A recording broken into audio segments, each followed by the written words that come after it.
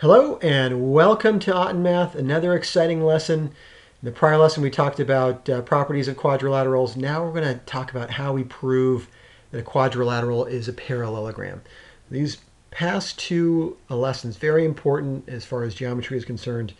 You'll see recurring information in both of these lessons throughout the rest of the course.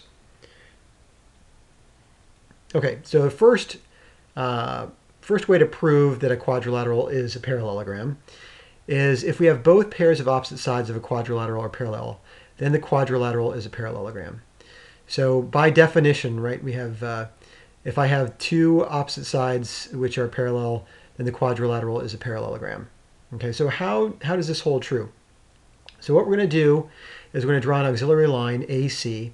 I know that BC and AD are parallel. I know DC and AB are parallel. So alternate interior angles for BC and AD are the green angles. And I have alternate interior angles for the parallel lines AB and CD, which are the blue angles. So I can say that by angle, side angle, angle blue, AC, which is congruent to itself, and then the green angles, by angle, side angle, I have two triangles that are going to be congruent by angle, side angle. If that's the case, I know that AB and CD are congruent, BC and AD are congruent. And we really don't need to prove that because we know by definition that if we have a quadrilateral, both pairs of opposite sides are congruent, then we have a parallelogram. But just to go through the process initially, to show you how we prove the two triangles that we formed out of the quadrilateral to be congruent, to get opposite sides congruent. Okay, moving on. Next is if both pairs of opposite sides of a quadrilateral are congruent, then the quadrilateral is a parallelogram. So we say that's the converse of the property. All right, so let's see how we prove this particular way to prove that a quadrilateral is a parallelogram. All right, so again, we're going to draw our auxiliary line AC. I know that AC is congruent to itself. I know that AB is congruent to CD, and I know that BC is congruent to AD. So again, I have two triangles that are congruent, ABC and CDA by side, side, side. If they're congruent by side, side, side, then I know that I have my corresponding angles that are congruent, which happen to be alternate interior angles. I shouldn't really call them corresponding, but they're corresponding parts of the triangles that are congruent. And if I have these two pairs of alternate angles that are congruent, I can prove that now both BC and AD and AB and CD are going to be parallel, because if I have alternate interior angles that are congruent, then the lines are parallel. So now I know that ABCD is a parallelogram. All right, moving on. And by the way, I have 5 of these properties, so this was number 3. So if we recall, let's just label these here. The first one was basically the definition of a parallelogram. This was number 1.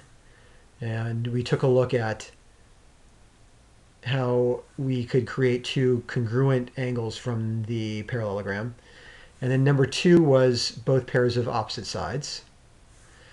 And again, we drew that auxiliary line to prove the two triangles congruent, and then formed two pairs of alternate interior angles that were congruent to show that we had two parallel lines. Okay, number 3, if one pair of opposite sides of a quadrilateral are both parallel and congruent, then the quadrilateral is a parallelogram. So note here that it's not, if I have one pair of sides that are congruent and then another pair of sides that are parallel, a different set, then it's a parallelogram. So this does not work. All right, if I have just one pair, so let me just erase some things here. So let's go back. If I have, not necessarily, I should say, it doesn't work necessarily. So if I have one side that's congruent and the other side that's parallel, it doesn't necessarily work, because remember, if I draw this line here and I say that this is parallel here, and now I have an isosceles trapezoid and I don't have a parallelogram. Okay, so let's just be careful about what we're given. And what we're given is that I have one pair of opposite sides that's both congruent and parallel. So let's see how we work out this particular property, or this particular way to prove that a quadrilateral is a parallelogram. Okay, so again, I draw my auxiliary line AC. I have the red angles that are alternate interior angles that are congruent.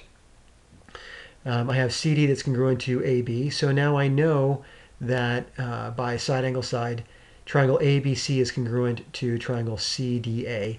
And if that's the case, then I know that angle BCA is congruent to angle CDA. And that makes BC parallel to AD. Because if I have alternate interior angles that are congruent, then I have parallel lines.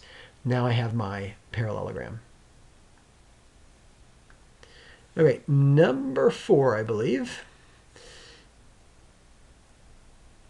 If the diagonals of a quadrilateral bisect each other, then the quadrilateral is a parallelogram. So if the diagonals of the quadrilateral bisect each other, then the quadrilateral is a parallelogram. So here I've marked up the diagram. And how do we prove that this is true? Okay, so I'm going to use my knowledge about vertical angles, and I'm going to draw or label a point E, which is the intersection of the two diagonals. I know that BE is congruent to ED. I know that AE is congruent to EC. I know that angle BEA is congruent to angle CED. I know that BEC is congruent to AED. All right, so I have 4 triangles, 2 pairs of triangles that are congruent. So let's just shade in this top triangle, and we'll do it in black. So triangle BEC is congruent to triangle DEA by side angle side. And then we have triangle BEA, and we'll do this in blue, congruent to DEC by side angle side. Now I know that I've got another set of alternate interior angles that are congruent. Right, so here's one pair by CPCTC. Here's the other by CPCTC. So I know that BA is congruent, or I'm sorry, BA is parallel to CD. And then I have another pair of alternate interior angles from my congruent triangles, CED and AEB, that are congruent. So here alternate interior angles are congruent. So now I know that BC is parallel to AD. Now I have a parallelogram. All right, last one more to go. If both, and we'll label this number 5. So this is the last one. If both pairs of opposite angles of a quadrilateral are congruent, then the quadrilateral is a parallelogram. Right, so this time we're not going to draw our auxiliary line. The proof for this is a little bit different than the second, third, and fourth. Remember, number 1 was basically a definition of a parallelogram. So what I'm going to say again, and we've talked about this in the prior lesson, is that the sum of all the measures of a quadrilateral are going to equal 360 degrees. I know that the red angles are congruent, the blue angles are congruent, so I can say again that 2 red plus 2 blue equal 360 degrees. So I know 1 red plus 1 blue is equal to 180 degrees.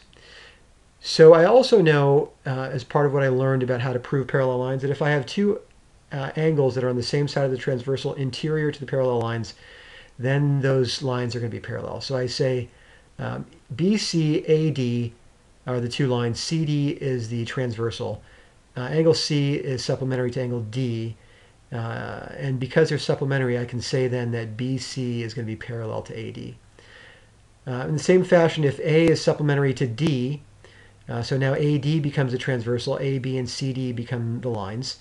I can say that because A and D are supplementary to each other, they're on the same side of the transversal, interior to the lines, I can say that AB now is parallel to CD. And because of that, now I have ABCD as a parallelogram.